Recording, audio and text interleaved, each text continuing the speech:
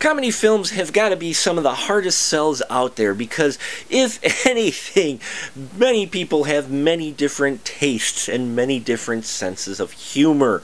And so today, this is one of those films that definitely will test the limits of taste as well as your sense of humor with The Brothers Grimsby, brought to us by Lou Lettier and co-written by Sacha Baron Cohen, who also stars in this as Nobby.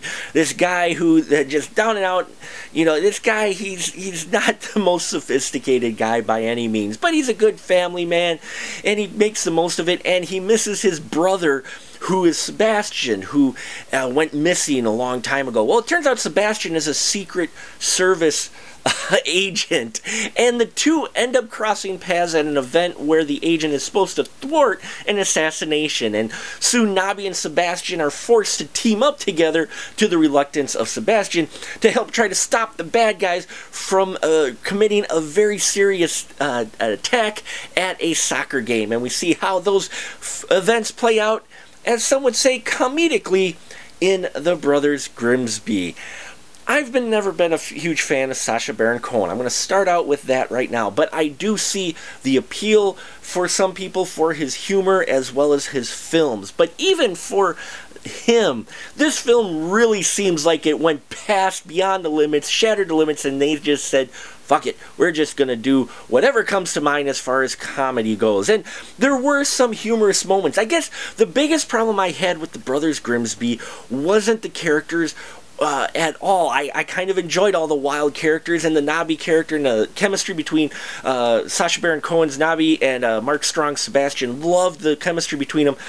I guess for me, I'm looking at this going, you know, if you scaled back the grotesque and just over-the-top humor just a bit, you'd really have a really great yet touching spy story here. And that was the problem I had. Was I'm watching it, I'm getting into it, there's some great action sequences. This director gave us Transporter 1 and 2, and Now You See Me, which is a guilty pleasure of mine. And so in here, the action sequences that were great. I loved how that was handled, but you get all this really great action, and all of a sudden the Nobby character would show up, and things would just go downhill from there.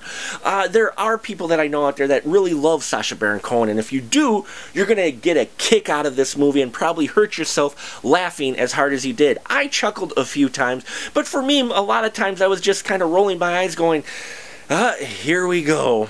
And, that's all I can really say about it. Spy, which was also kind of that poke fun at the spy genre and had over-the-top humor, wasn't quite to the Sacha Baron Cohen level, and I enjoyed that one a bit more. So for The Brothers Grimsby, if you've enjoyed all of his other humor, the Ali G stuff, you're going to love The Brothers Grimsby. I summed it up best to my buddy Derek Carey, who runs the Astro Radio Z podcast, who loves all of his humor. I summed it up like this, and this is a bit of a spoiler, but it's the best way to sum up this movie. If you like the idea, if you find the idea of two guys trapped in the uterus of a female elephant, jerking off bull male elephants who are having sex with said female elephant, if you find that funny, you're going to have a blast with The Brothers Grimsby.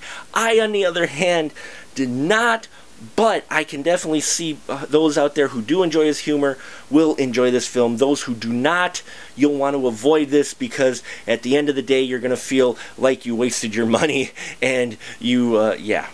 That's about all I have to say about that. So, please leave your comments down below. Love to hear your constructive thoughts about this film. Make sure you subscribe if you haven't already. Got some other great reviews coming. Got some great other projects coming up for you this year. I appreciate the support. And until next time, keep that ticket stub.